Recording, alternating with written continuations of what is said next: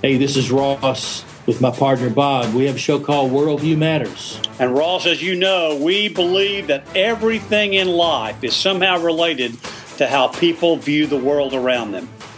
Our show is available on iTunes, Stitcher, or your favorite podcast app. Also available on the web at bigbrainsmedia.com.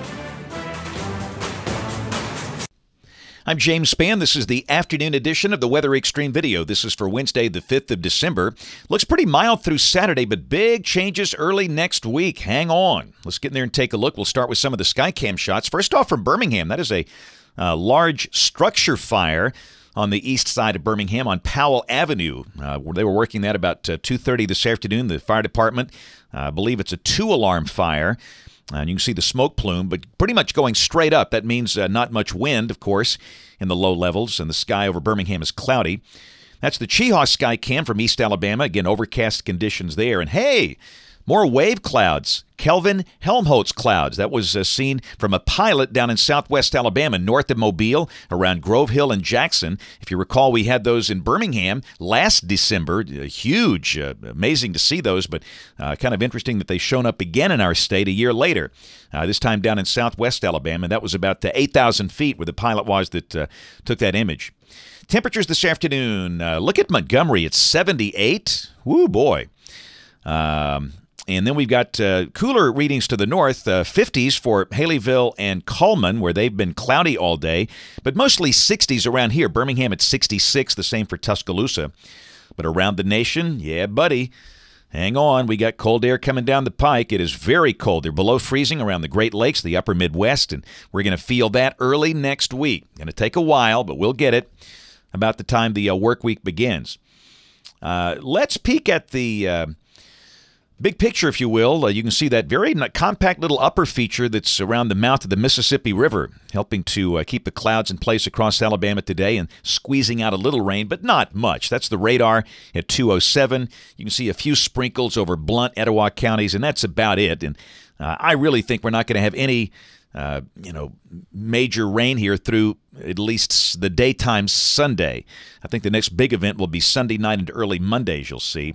There's our watch warning map. And again, it's just amazing how quiet things are. But I get the idea that map is going to start to light up like a Christmas tree, like you'd expect to see in December and coming weeks as the pattern begins to change.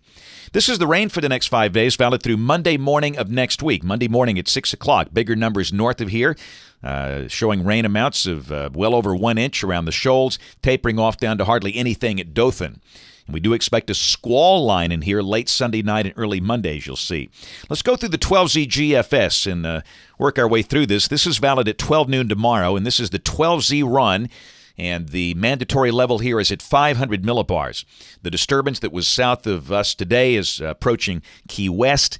And you can see no really dynamic forcing. So even though there's still some moisture in the air, kind of a mix of sun and clouds, and I think we can leave it dry and very mild, the high around 70.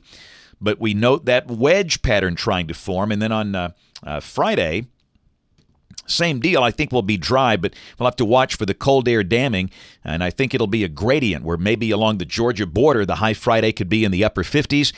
Near the Mississippi border, highs may be low 70s. Just depends on where you are. And again, I can't rule out the chance of a shower Friday, but odds of any one spot getting wet are very small. And really the same thing on Saturday as we start the weekend. Maybe a slightly better chance, but I'd say the risk of any one spot getting wet, only about 1 in 5. We're very mild, the high close to 70, but we note a lot of cold air north of us. And Sunday, here we go. Here comes that whopper of a trough you can see west of the state. This is noon Sunday. Down below that, a deep surface low begins to wind up near Springfield, Missouri, and Joplin, with a big snowstorm, if this is right, for Omaha, Nebraska, Des Moines, Iowa, parts of Kansas, and the cold air. And the cold air is going to begin to plunge south in the wake of that thing. But I think during the day Sunday, we're dry. But Sunday night, inevitably, those storms will likely move in here. Let's go to Monday morning at 6 a.m., all right? You can see the trough is very sharp, and it's getting close, and we'll be in a very highly diffluent flow aloft. That aids in the upward motion. And Monday at 6 a.m., a squall line is passing through here. The deep surface low is under 1,000 millibars just west of Cleveland, and those storms could pack a punch. It looks like a squall line setup that would be some, linear. The main threat would be from strong, damaging straight-line winds. I don't think we have a major tornado threat here, but certainly we could see some storms going severe within that line, mainly because of wind. And considering the timing, that's another good thing. 6 o'clock in the morning, that's when the air tends to be most stable. So I'd say the main window for storms may be midnight Sunday night until 8 o'clock Monday morning. And what's going to happen? Look at the cold air behind it. I think Monday is going to be a day with falling temperatures. We go the wrong way. We could start the morning at 4 or 5 o'clock, well in the 60s, and we'll probably drop into the 40s during the day Monday. This is 6 o'clock Monday evening. Again, we're back at 500 millibars. The trough is moving on by. The storms are out. The 540 line is down to Huntsville. So, again, Monday looks like a breezy and chilly day with falling temperatures. Will probably fall through the 50s. And, again, we could easily reach the 40s considering the strength of the cold air that's up north, up in the source region. And then Tuesday will be well below freezing Tuesday morning. That'll get us down in the 20s. And Tuesday would be a cool day with a high in the low 50s based on those thickness values. So that's all of a sudden below average. We should be in the upper 50s this time of the year. And there's Wednesday of next week. You know what that is? 12, 12, 12. A little impulse on the Gulf. We've seen a lot of different looks with that. This run kind of dampens the thing out and suppresses the rain to the south. We have seen other runs that make it pretty wet here by Wednesday or Thursday of next week, but we'll keep an eye on that. Let's go deeper into the month. This is the 17th of December.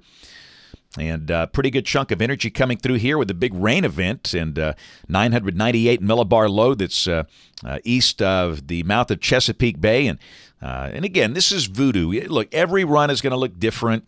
We're not that interested in these specific solutions, but the screaming message is that you've got a 1,037 millibar high up on the Canadian border. And in the wake of that thing, it's going to turn really cold. So we'll kind of keep an eye on that. And this is December 21st. This is the end of the forecast period, and that is chilly and dry. But look at the surface low in the western Gulf. I mean, you just see how the door opens up for mischief, maybe. I don't know. It's, 4 days before Christmas. So certainly it looks colder for the latter half of December. Winter weather mischief, who knows? We'll just have to wait and see. That's it for the Weather Xtreme video today. We'll have notes on the blog. Next video here by 7 o'clock tomorrow morning. And don't forget, watch us on ABC 3340 News at 4, 5, 6, and 10. I'll be live at 5 and 6 from Applebee's on Highway 150 in Hoover, part of the annual Toys for Tots Drive. It's a family night. Hope you can come out and see us out there. Back in the studio tonight at 10. Thanks for watching. Have a great evening, and God bless. Hi, I'm Steve Sample with Bama Talk. Don't miss a single episode of Bama Talk Show, available now on iTunes, Stitcher, or your favorite podcast app, and on the web at bigbrainsmedia.com.